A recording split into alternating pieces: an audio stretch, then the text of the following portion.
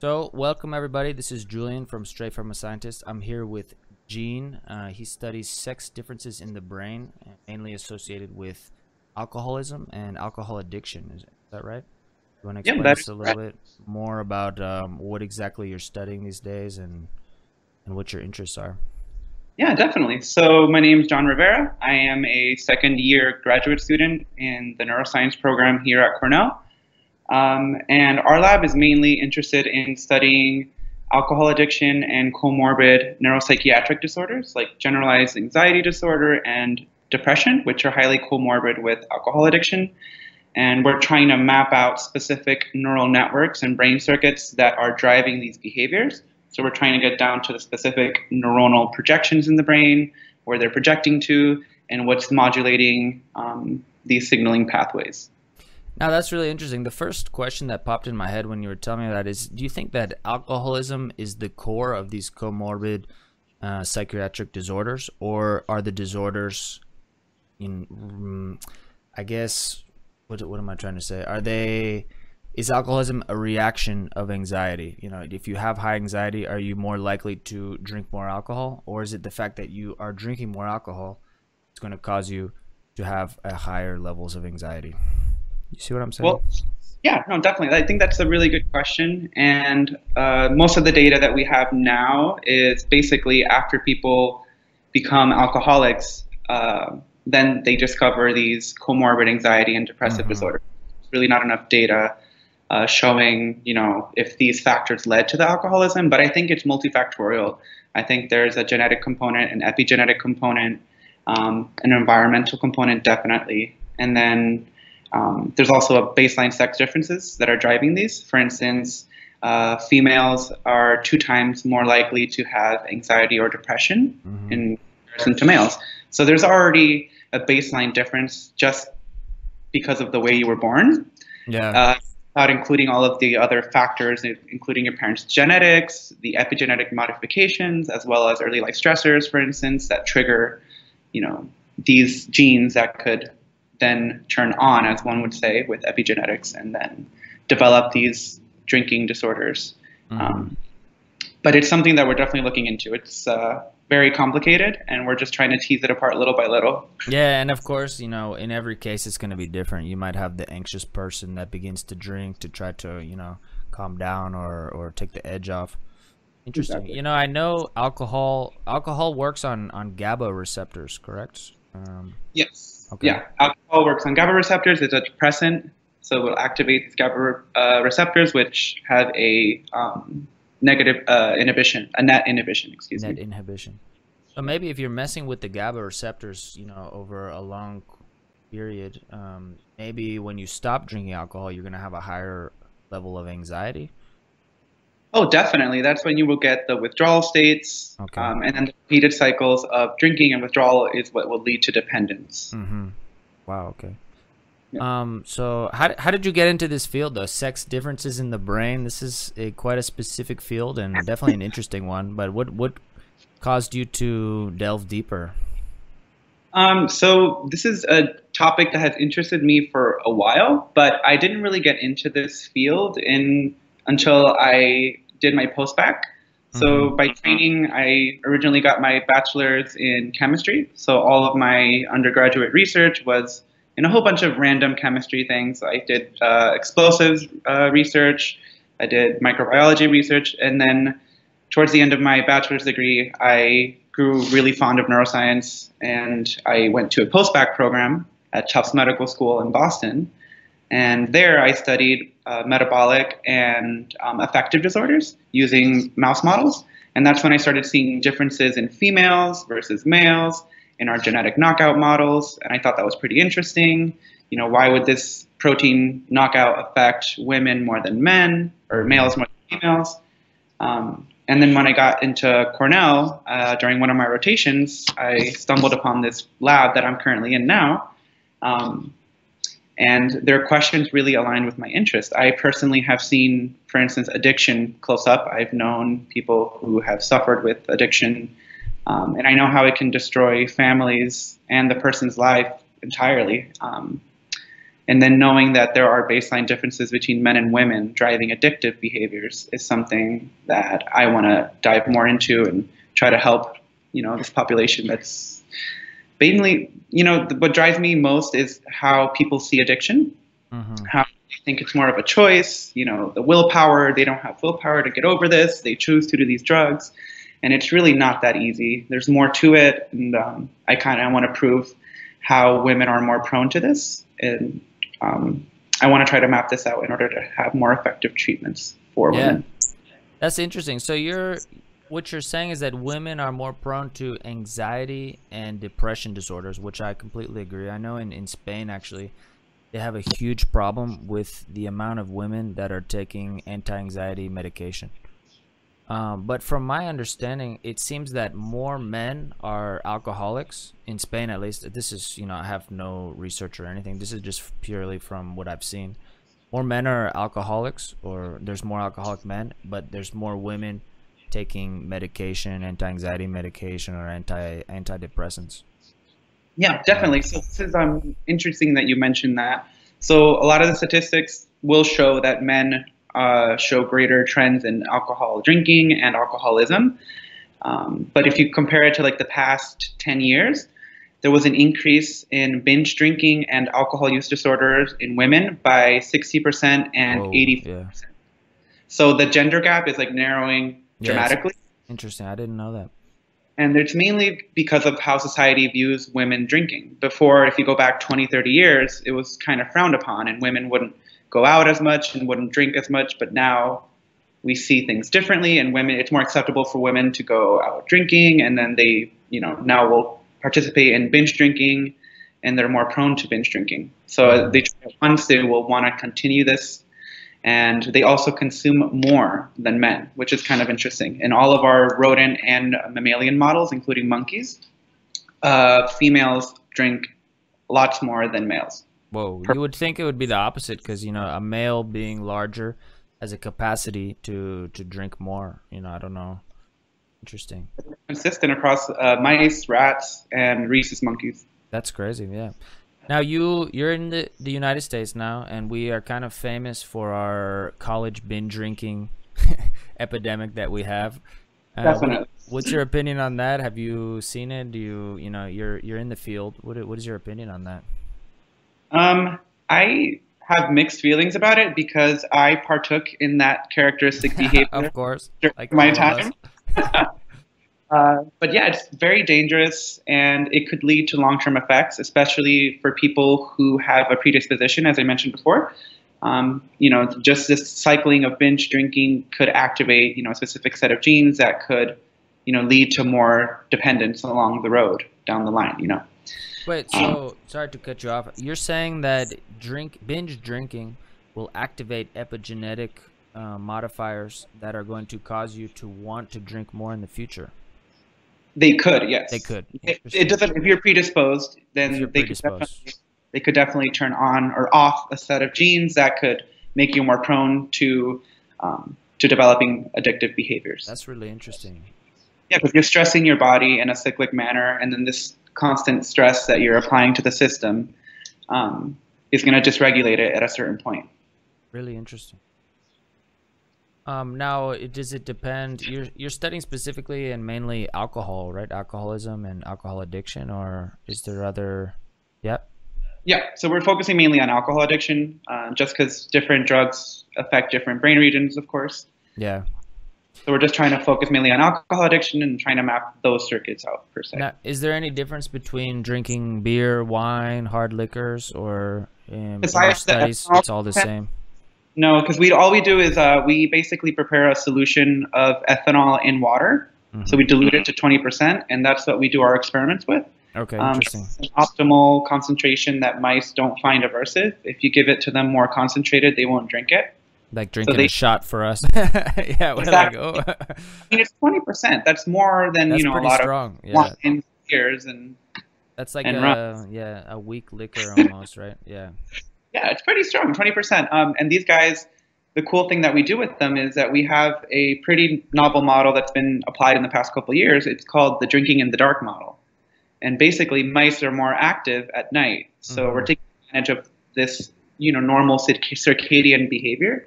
And we give them ethanol in an intermittent access paradigm. So we give them ethanol for 3 days in 2-hour windows in their dark cycle.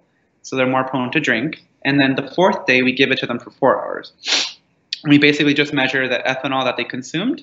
And we have a nice formula that gives us, based on their body weight, their ethanol concentration, based on the amount that they consumed. And they always reach high enough blood ethanol concentrations to be considered binge drinking. So it's like a natural way to induce binge drinking without forcing the mice. Because that's another previous model would do like ethanol vapor, for instance, and you would just throw the ethanol in their face, but they weren't choosing to drink it. Exactly. We're not forced to drink as humans. We choose to binge drink. So it's a better model to represent what's actually going on in our brains. Now, how did you create this mouse model? Do they have specific genetic profile or? So I didn't create this model. My PI, Dr. Kristen Pleil, she used this a lot in her postdoc at the University of North Carolina, Chapel Hill. That's where my buddy's at. Yeah, that's where my partner Connor's at. Cool. Yeah, she worked in the lab of Thomas Cash, and they used this model there.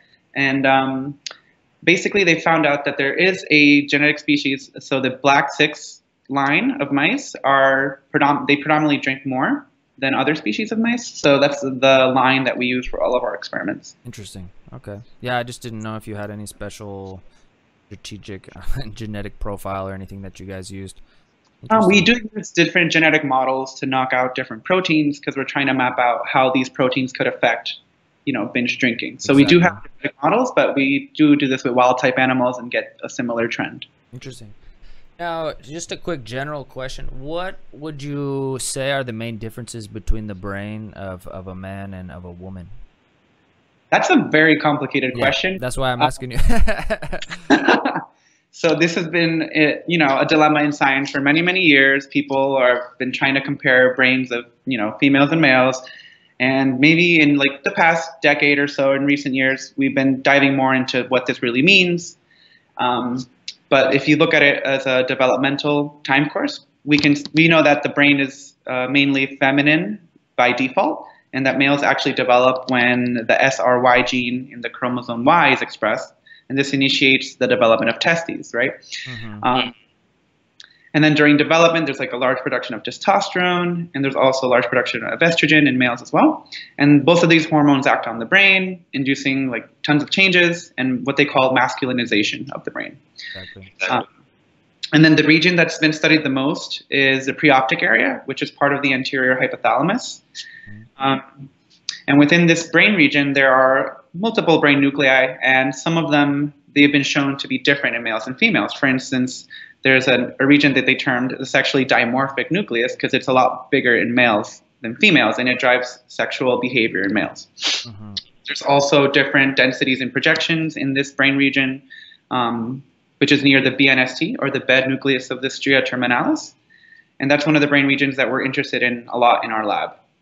And I can get a little bit into more detail with that because, for instance, my PI, Dr. Pleil, she, in her postdoc, mapped out this novel circuitry in the BNST that specifically in neurons that express corticotropin releasing factor, which is the stress neuropeptide, CRF. She was basically able to show that the neurons that express CRF in the BNST are responsible for binge drinking. And we've been able to see some minor sex differences in the activation of these neurons as well. So we're trying to tease this apart further currently using retrograde tracing, electrophysiology, and tons of behavioral assays and pharmacology assays to try to map out the whole entire circuit, the neurons projecting in the BNST, where are they projecting, and what signaling pathways are driving these behaviors. That is awesome. Yeah, that's really cool. Yeah, I was going to say, I was going to ask the second part to that question about how hormones affect our brains, but you answered right there. You're saying the hormones are actually what drives the sexual differences in the brain. Is that what you're saying? Yeah, they're definitely like one of the main drivers. Yeah, yes, definitely. There could be others, but that's, I mean, the main difference between males and females is the hormonal differences, and that's what a lot of these sex differences are attributed to, but we don't know the exact mechanisms. And that's what we're really focusing on, trying to find out the mechanism of action so then we can find other targets that we could then use for drug development, for treatment of these disorders. Exactly. That's really, really interesting. No, I did not know. I was going to say, I would have guessed that men are more likely to binge drink, but what you're saying is quite surprising, I have to say. Yeah, I mean, because that's what we normally see. We're used to like men binge drinking because it was more socially acceptable, but now that times are changing, we're Yeah, becoming modernized and accepting. Then women are more comfortable, partaking in these activities, even though they're high risk activities. They've become normalized in our society. So exactly. Now, another question about men and women stereotypes. At least in my opinion, I've always seen women in academics. They seem to get better grades. They're way better at studying and memorizing materials. Would you agree with that, or is that fair? yeah, I mean, to be honest, most of the people that I've been seeing in, for instance, in the graduate programs here, most of the art classes are predominantly women. Yeah, same with Which I find amazing. I think it's great. We're decreasing the gender gap in science, I think and it's I know excellent. we Yeah. need to work on the diversity gap a little bit, but we're working on it. But there have been studies in rodents that I'm aware of that have been shown increased memory formation in the hippocampus, in the dentate gyrus, In women. women, and in males when you have high estrogen and high testosterone. So the levels, the circadian rhythm of these hormones and the estrous cycle of females do impact memory and learning. That has been shown in rodent studies. So that could answer some of the questions. Part of your question Yeah, about so maybe it's less whether you're male or female, and possibly more your hormone levels.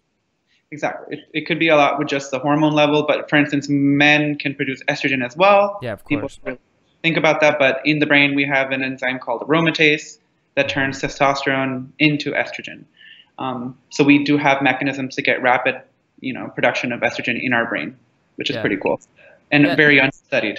I was gonna say that's a lot of people think, men testosterone, women estrogen, but the truth is we both have both, just with varying levels. Exactly. Yeah, so that's really interesting. Are there any myths in your field that you want to dispel for people? Um, I think there's a myth in society that I kind of alluded to earlier, which is, addiction's not a choice. People see drug addiction as more of a willpower thing, Yeah, but I mean, this is kind of a drastic comparison, but people don't choose to have cancer. People don't choose to have these addictive disorders. It's a disease, and I want people to change their mindset and the stigma associated with drug addiction. I want people to see it as a disease like many of the other neurodegenerative diseases that we focus and study, and it's equally as important, and it affects millions of people in the U.S. and throughout the world. So I think we need to change the stigma associated with drug addiction. interesting.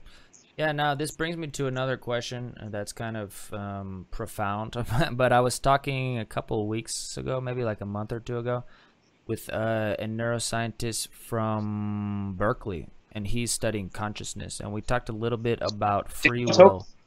What was that? Daniel Toker, right? Yeah. We talked a little bit about free will, and I was gonna ask you the same thing. Since you just said that addiction is not really a choice, do you believe in free will? Do you think that there's some things that we do in our everyday life that we don't really have choices over? Of course, eating, we have to eat. We don't really have a choice about that. You're saying in this case, in some cases, addiction. We don't have choices. So, what's your opinion on free will? We can delve deep into the theoretical.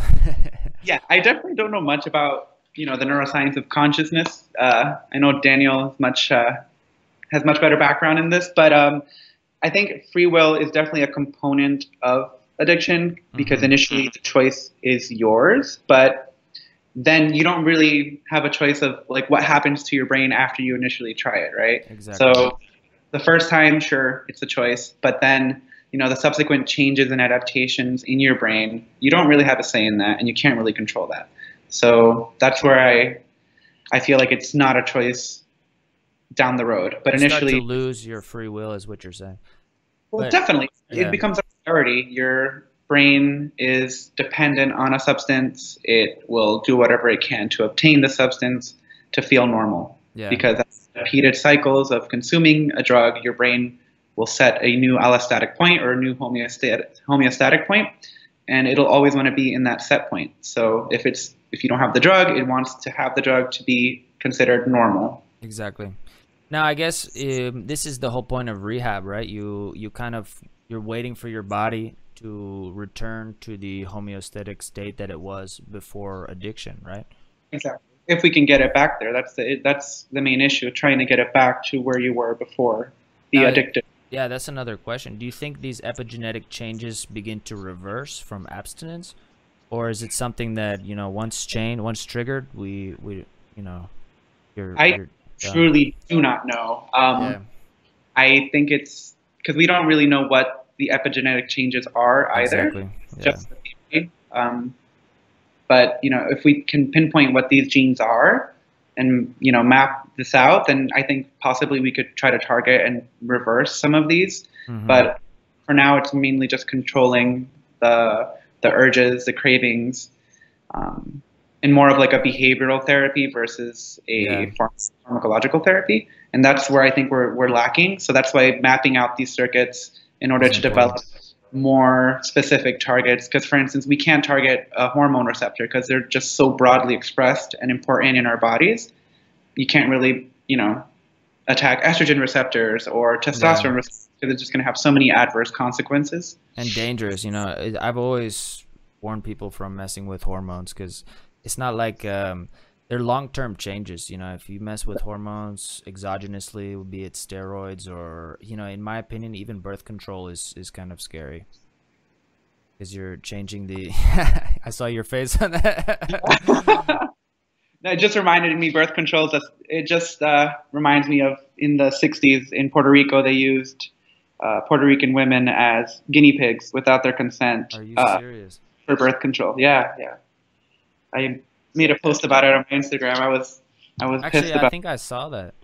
yeah, I did see that. That's crazy. Yeah, when I was reading that, I was like, this is crazy. Well, you know, when birth control is basically trying to control the women's hormones via pill, right? And you're trying to maintain a level that doesn't, you know, that won't get you pregnant and keep the. I don't know if it's increasing or decreasing the levels. I'm not exactly sure. Actually, I'm not going to talk about it because I haven't studied it, so it's better that we don't. But for me, it sounds dangerous. You know, studying the brain and all that, I think it's just a dangerous thing to play around. No, definitely. And speaking of women, I mean, a lot of these research projects have not included women. A lot of these preclinical trials, not women. So I think the NIH in 2015 started mandating that females be included in their studies. That's probably a good idea if your target is females. Exactly. And then we've already shown that there are already some baseline sex differences. So I think it's important that in any kind of study, you should include female subjects in order to determine if there are differences. You can't just assume that females act the same as male brains. Of course. Now, this should be for all drugs. You know, do you think they should have always a mixed group, or should they do 2 studies, one with males, one with females, or even 3 and one with a mixed? That's actually a good idea. Yeah, definitely. I think they should be studied separately, males and females. And then in order to better understand what happens in each of these environments, they're not the same at all. And then also checking the estrous cycle of the women to know, you know, when they're high estrogen or high progesterone or low estrogen. How is this impacting, you know, and then you have inter-individual differences, you know. Science is quite complicated.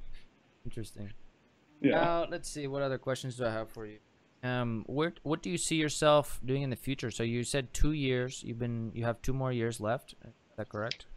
Yes, I'm in my 2nd year. I'm preparing for my qualifying exam, which should be around June. Then I'll be an official candidate, and then hopefully in 3 years graduate. And I'm not entirely sure what I want to do. Continue with the differences between the sexes, or? I think that's something I find very important, and especially in the context of addiction. So I think I might continue in this field, but I'm not exactly sure what I want to do. I've considered science policy because I think that's super important. And I mean, what you see the politicians commenting on nowadays, they don't know what they're talking about. Yeah, so I think it's good that they have advisors that actually know the science and can take that into consideration in order to benefit the public. Exactly. Yeah, there's a lot of jobs in the science field nowadays that are almost more important or as important as actually doing the research, you know, the science policy, like you said, communication. Cool, really cool. Now, what kind of things do you do outside of the lab? I am really involved with a lot of different kinds of like outreach. That's something I've done my whole entire life. So I get involved, especially this month. It's Brain Awareness Month. We just had a whole bunch of Brain Awareness Week activities. We go to local high schools, middle schools, talk to kids, get them excited about the brain. In Puerto Rico, I would go to public schools as well, and the public school system in Puerto Rico isn't that great. The kids there are exposed to a lot of violence and drugs. So it's important to me to show them that, you know, they can do something else with their lives, and they can learn about the brain and aspire to more. That's something that I've always been really fond of. I also love photography. When I lived in Puerto Rico, I mean, it's beautiful. I would always be at the beach, go hiking. So beautiful. Yeah, I love Amazing. Puerto Rico, I have to say. It's a beautiful place. You're lucky to have been born there. Yeah, definitely. It was the best years of my life. I loved it there. Are you missing the warm weather and the beaches, or? Oh yeah, we just got a snowstorm over here in New York City, so I been missing the tropical climate, definitely. Yeah, New York is expensive and cold. So Oh, tell me about it. yeah. Crazy expensive. So how often do you go back to Puerto Rico? Just I usually try to go like every year or two. It depends. Whenever I can get away from school and the lab, things are pretty busy. So yeah, I can imagine. but it's important to think about your mental health and take a step back every once in a while. Go to the beach and hang out. It, On that point, do you have any advice for people that are looking to get into the neurosciences, or even science in general? yeah, definitely. I had a very irregular, I think it's irregular track to get where I was. I didn't have the best GPA. I had a lot of family circumstances that affected my performance in school. Don't let any of those adverse events decrease your motivation or your drive. Just go for it. Get as much research experience as you can. Research is critical into getting into any of these programs. If you want to go into a PhD program, you need lots of research experience. I cannot stress that enough. Grades are important, but research is even more important. And then the exposure to research would also help you determine if a PhD is something you actually want to do. It's a big commitment. It's 5 to 6 years. It's definitely uphill, but if you're passionate about it, I say go for it. They're fully funded, which is great. So no student debt there. Yeah, that's great. That's really great. Well, it's basically a job. You know, you're doing a job, you're doing a project, and yeah.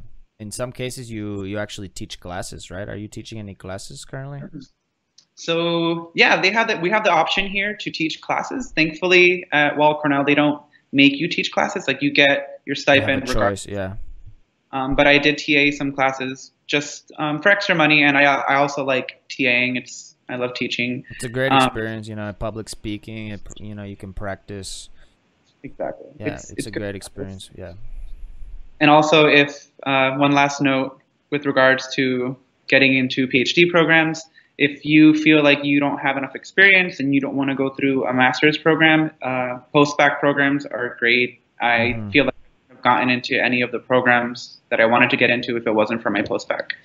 I did 2 years of research. I developed proposals. I took graduate coursework, and this is also fully funded by the NIH. So awesome. Just more information, Google NIH-PREP for post-bac programs. Yeah, I was going to ask you to explain a little bit more about post-bac programs. I don't really know anything about them, to be honest. So you said you did research, you took some classes, you wrote proposals. So I think this varies from institution to institution, but basically the main focus is it's like a stepping stone to get you directly into a PhD program. So the post-bac program will find you a lab that you're interested in, right? You join the lab.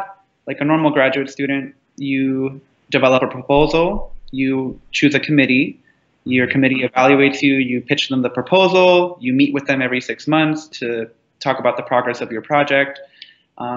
We took mini courses about biostatistics, science communication, poster presentations, grant writing, which are very essential skills in grad school. we were also able to take graduate level coursework, and they paid for the courses, which is great. So I took some biology courses since I lacked in biology. They also pay for you to go to conferences and present your research, which is good exposure and good practice. And they also help you prep for the GRE in order for you to do well on it and get into these graduate programs. And then just for participating in these programs, a lot of schools give you fee waivers. So then when you apply, you don't spend a single dollar. So when I applied to, I didn't spend $100 now each. Yeah. Each application is around $100. So expensive, yeah. Depends how many schools you apply to. It adds up. That's awesome, though. That's really cool. I had no idea that those were so popular. Oh, it's and it seems like it seems perfect. They give you a little bit of experience in every field that you'll need, which is awesome. Cool. Yep. Okay, before we finish, I have a couple more questions for you about sex differences. I guess it's not every day that you talk to an expert in the sex differences field. So my buddy Connor, he's my partner, he sent me a paper about how male researchers stress out rodents more than female researchers. Have you heard about this paper? I have heard about the paper. I haven't read it, but this has been a theme that I've heard about for many years already. And I'm assuming that this is true because, I mean, it's been published, so I trust scientific literature, especially when it's peer-reviewed.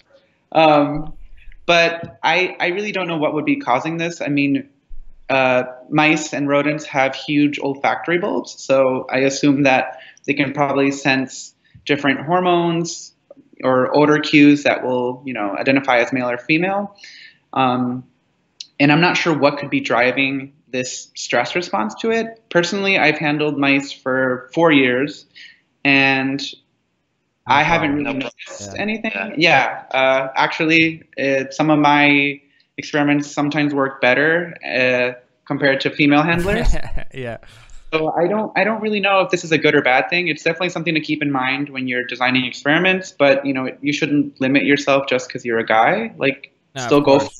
Just keep it consideration when you're analyzing your results. But yeah, I don't really know what could be driving this. Actually, now that I think about it, it makes a little bit of sense to me. If you see, like, if you were to see a male lion versus a lioness, I think you'd be a little bit more stressed out when you see, like, a giant male lion. I think it's just a natural response. The males are normally more aggressive, and more the hunters of the pack. I don't know. It makes a little bit of sense to me. But maybe you're right. I think especially with handling animals, the most important is just to be relaxed. Animals are way better at detecting emotions than we are, really. They can sense if you're anxious. They can sense if you're nervous about handling them. I think that's the biggest thing. If you're relaxed, I don't think they'll be stressed out. But that makes sense. I think that we do stress out the rodents a little bit more than our female counterparts. But I think if you're relaxed, I think you can cancel that out easily. If not, a stressed woman versus a relaxed male I think the relaxed male will handle animal way better. Yeah, I think that's something that needs to be looked into further. But I think it's a study, But it's interesting. At least I thought I would just bring that up just to see what your opinion was on that. That's super interesting, and I've heard it multiple times. I'm sure a bunch of people have asked you. Yeah. Yeah, but like at least in our lab, I really take care of most of the behavior experiments, setting them up, and training everybody in them. And so far, we haven't really seen any skewing of data because of this. Yeah, so I would imagine. Now, are there any guidelines that require that you study both sexes for experiments, or how does that so work? The NIH is, since the 2015, they're pushing towards that. So I'm not sure if it's mandatory, but you have less of an opportunity of getting funding if you don't include females. I think everybody's moving towards including females in everything. Basically 50-50, or? I'm not sure. At least the most part, yeah, we do 50-50. We like to, or sometimes even more females than males, because we also like to track the estrus cycle. And we do this by doing vaginal gavages. So we look at the cell morphology after we do the vaginal gavages, and then based on the morphology of the cell, we can tell what estrus stage they're in. And we do this throughout multiple weeks in order to track it and see how it fluctuates, and also to categorize their ester stage per behavior experiment. So for this, sometimes we need to have double the number of females than males, because then we don't know what stage they're going to be in, and we're going to try to get them in high estrogen and low estrogen. Yeah. So the more females we have, the more likely we'll have a nice divide. Interesting. Now, getting into that, this is kind of an interesting question. Having a girlfriend and living with her, I've seen her in her different ester stages, like you've said, and there can be dramatic personality differences. Now, this is just based on the amount of hormones that she has in her body, right? And this is affecting her in different ways. Most likely, yes. I am more knowledgeable of fluctuating hormones in mice versus women. Yeah. But in mice, yeah, it does affect their behavior. What kind of effects do you see, just out of curiosity? Obviously, this is in mice, so women listeners, don't get angry at us if we say. So it's interesting. So the thing is, a lot of previous research looked at behavior and estrous cycle over one experiment, and then they never really see any differences. But I did a behavior battery across a whole month, and I did tons of behaviors, from anxiety behaviors, depressive behaviors. And then once I categorized all their estrous cycle, I was able to see that when these female mice have high estrogen, they seem to have an anxiolytic, or less anxiety. Less anxiety. Less anxiety, and these, which was surprising to us. We were expecting the opposite. But if you look at the light-dark box, the elevated plus maze, the open field, which are typical behavioral assays used for anxiety, the females, when they're in high estrogen, they seem to have this protective feature where they're less anxious. And this is seen across the same female that fluctuates from one behavior experiment to the other. So if she's high estrogen in one experiment and low estrogen in the next experiment, you see the same phenotype. So it's not just because the mouse is always anxious, Exactly. Which is really, really exciting. And in depression, we see a similar phenotype, where the high estrogen females spend more time swimming in the forced swim test, so spend less time immobile, and the immobility time is representative of depressive-like behavior or passive avoidance. So yeah, it seems to have this protective phenotype just in baseline measurements. So now we're trying to tease apart how this could affect binge drinking. Yeah, so maybe, well, this is interesting that you say that. I know in males, at least, high testosterone is connected to more risky behaviors. So it seems almost that low hormone levels are associated with, what you're saying, depression and probably anxiety disorders. Yeah, so now we're going to try to tease apart if they're low estrogen and we give them estrogen, are they going to behave differently? Like if we overactorize the females, will they, behave more anxious and more depressive-like? And then if we give them confirm it, yeah, exactly. Will they behave less anxious? Will we Very interesting, yeah. So these are experiments that we're working on now. Just a quick question. I don't know much about the women's estrous cycles, but during the period, is that a time of low estrogen or high estrogen? I think low estrogen. I think it's a low estrogen, so it's like a estrogen dump. They get, they hit a rock bottom kind of thing. Yeah, they go down, and then progesterone goes really high up, and that's when they're most fertile. Okay, interesting. Just curiosity. That's really interesting. Yeah, I would think actually a high hormone levels would actually be more beneficial, at least in males and probably females. Well, depending on what hormones, obviously. Yeah. Interesting. Okay. Let's see. What other questions did I have for you? Another random question. I asked my girlfriend if she had any questions for you, and she said, there's a stereotype that women are more emotional and men are more logical. Would you agree with this? Are there any brain-proven differences, or is this kind of just a society stereotype? I think it's more of a society stereotype. You would mention that because, for instance, the brain region known as the amygdala, which is normally responsible for like fear response, that's a lot more active than in males and females in development, which contributes to a rough and tumble play. So like a lot of male mice fight a lot. They have like an active amygdala, which is like an emotional center. So if anything, men are more emotional. Interesting. Okay. Well, there you go.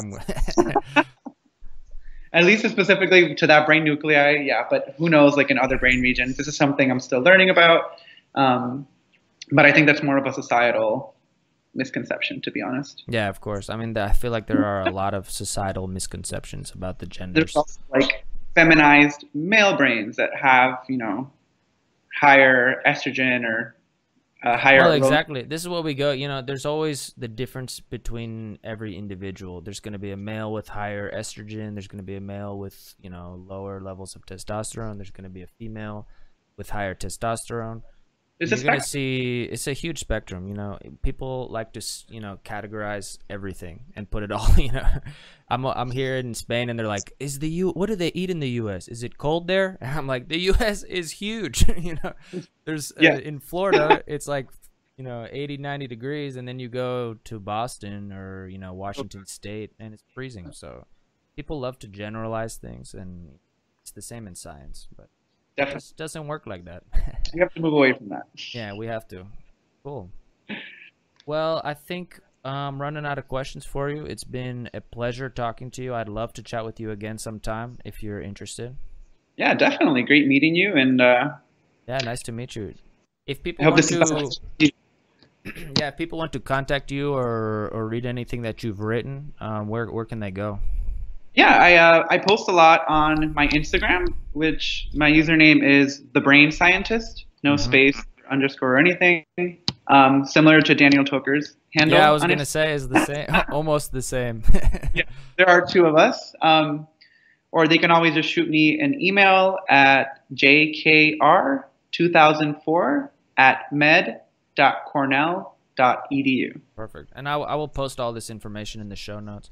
Now, are you friends with Daniel Toker? Because Yeah, so I you met are. him Oh, that's at awesome. Society for Neuroscience in Washington, D.C. this past year. Cool. Um, That's my we met through hometown. Instagram, and we met up at the conference and hung out. He's a great guy, very Super smart, nice guy. Yeah.